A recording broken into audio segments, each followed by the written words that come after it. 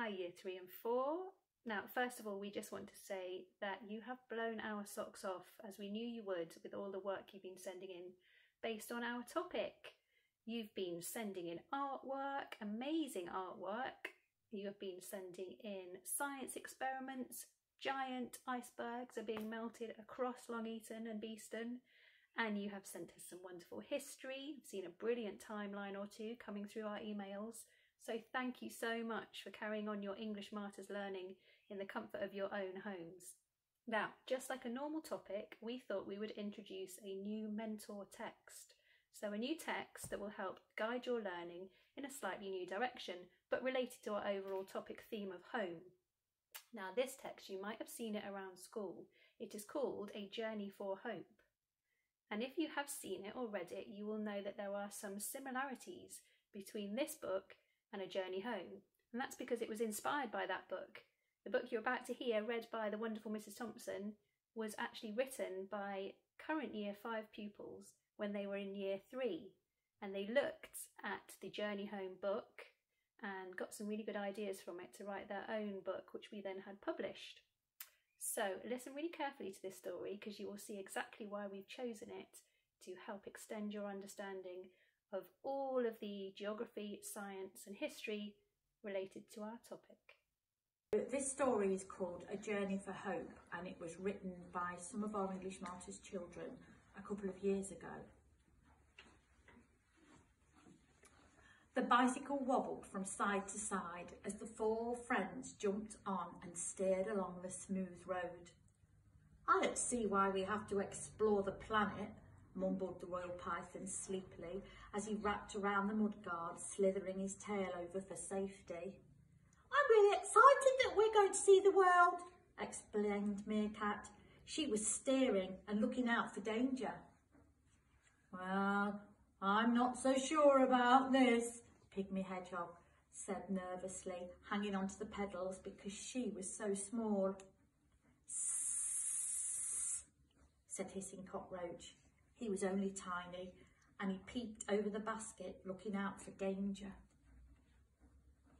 The wobbly bicycle set off over the mountains and eventually rolled down to the beach. Pygmy Hedgehog raced ahead as she could roll into a ball, but before long they all saw a terrible sight. The once sparkling and glittering sea had been ruined by plastic. "Oh no," said Meerkat. "What can we do?" said the Royal Python. "I know, I'll quickly roll around in all of the plastic to catch it on my spines," squeaked the Pygmy Hedgehog happily. "I don't think that will help," said Royal Python. "I hope someone can help clean the ocean." "Sss," said Hissing Cockroach. "I hope someone can help clean the ocean." The rickety bicycle set off around the coast until they got to the deep, dark forest. Royal Python slithered ahead because he was so fast, but before long they all saw a terrible sight. The once magical blossoming trees were being cut down by big hairy men with chainsaws. "Oh no," said Meerkat. "What can we do?" said Pygmy Hedgehog. "I know, I'll slither up the trouser legs of those men cutting trees, and that will scare them into stopping," grinned Royal Python. "I don't think that will help," said Meerkat. "I hope someone can help save the forests," said the Hissing Cockroach. "I hope someone can help save the forests, and I hope someone can help clean the ocean." The shaky bicycle set off from the forest towards the distant skyscrapers. Meerkat scuttled ahead as she was the lookout, but before long they all saw a terrible sight. The once beautiful town, filled with lovely people, was now crowded with cars, scooters and motorbikes. The smoke, oil and pollution was hurting all the animals and the people. "Oh no," said Pygmy Hedgehog. "What can we do?" said Royal Python.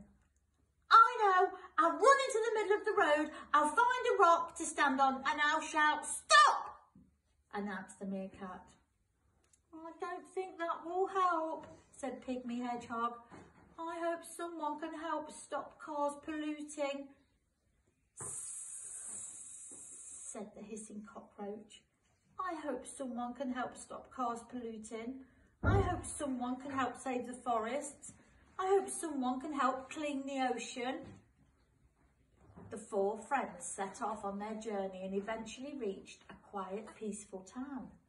They trudged along slowly, fearing their hopes would come to nothing, but before long they saw a wonderful sight. A group of bright young schoolchildren were hoping the exact same things. I hope someone can help clean the ocean. I hope someone can help save the forest. And I hope someone can help stop cars polluting. Oh, wow, said a little boy called Luke. What can we do? Wondered Evie, one of the girls. I know, we could pick up all of our litter before it goes into the ocean, said Olivia. I know, we could all ride bikes to school instead of driving, squealed Sarah. I know, whenever we chop a tree down, we should plant some more, shouted James. I think that might help, they all said. On the distant horizon, the bicycle wobbled as the four friends clambered back on. Meerkat, Royal Python, Hissing Cockroach and Pygmy Hedgehog. I'm so glad we decided to explore the world, giggled Pygmy Hedgehog joyfully. I'm so glad we found someone who can help save the planet, agreed Meerkat with a smile. Yes, said the Royal Python. Hope is a wonderful thing. I'm hysterically happy, said the hissing cockroach. So we hope you can see exactly why we chose that new book for you. There's some new animals to research in there, some new environmental issues to learn about, some new habitats to investigate. So lots of new directions we can take our learning in, and I wonder what your Year 3 and 4 teachers and teaching assistants could possibly dream up that would help you with this new learning. Hi Year 3 4. So since the animals have been on their own journey around the planet, I thought I'm going to plan my own little travel adventure. Maybe thinking about countries I could visit, places I could go, how I'm going to get there, how long it's going to take me, how much money it might cost. Sounds like a good plan to me.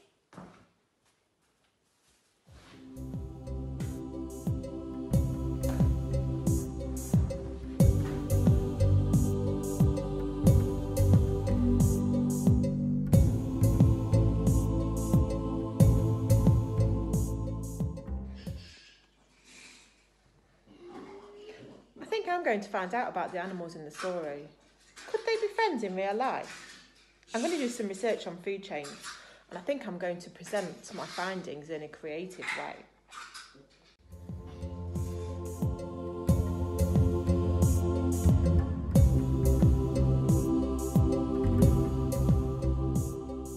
Just like the animals, I was inspired by the children in the story, and now I want to do some geography to find out how different countries are affected by climate change in different ways, like Kenya, Brazil, China, or Greenland. I might also want to find out how the global lockdown is changing the environment as well. I could also be a scientist and measure weather changes in my local area by making an anemometer or a rain gauge out of recycled materials. And then I think I might use my literacy skills to write a letter to a big company to ask about their climate change impact.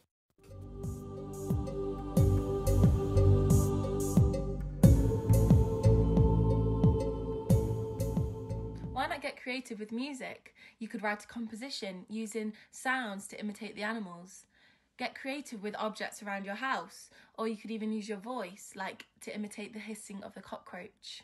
You could fill a bowl with breadcrumbs or rice that sounds just like the snake.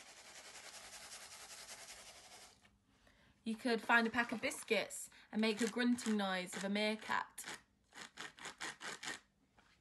Or you could fill glasses up with varying amounts of water, and this makes different sounds too.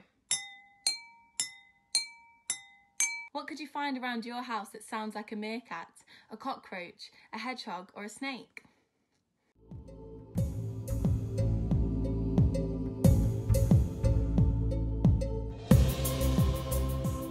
I'm thinking of making animal masks based on characters in our story.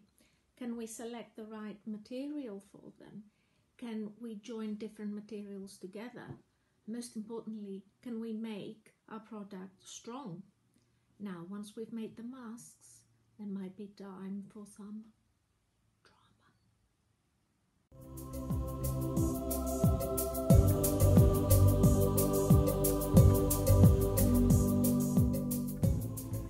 This lovely book has inspired me to think about recycling a little bit more. So I'm going to choose something that no longer has a use and hopefully recycle it into something that can be used for many years to come.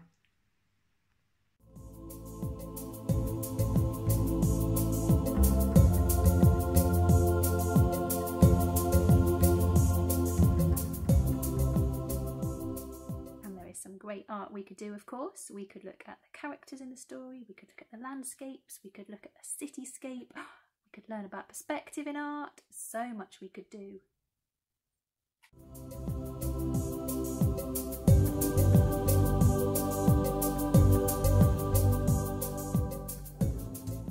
I really like this book, A Journey for Hope, but I was thinking that the animals in it are a long way away from English Martyrs School. I'm just wondering if we could write our own story with maybe some endangered animals that live nearer to where we do. And don't tell Mrs. Jones that I'm swinging on her chair.